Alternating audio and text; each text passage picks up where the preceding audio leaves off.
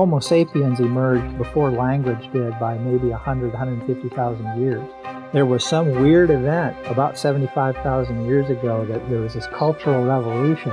Was it the ability to control fire? Was that the key ingredient? Was there some random mutation in some population somewhere, probably in Africa, that created this quantum leap in computing power? So all of a sudden we go from rudimentary pigeon-like communication systems to full-blown, fully modern human language ability. Nobody knows for sure how that rolled out.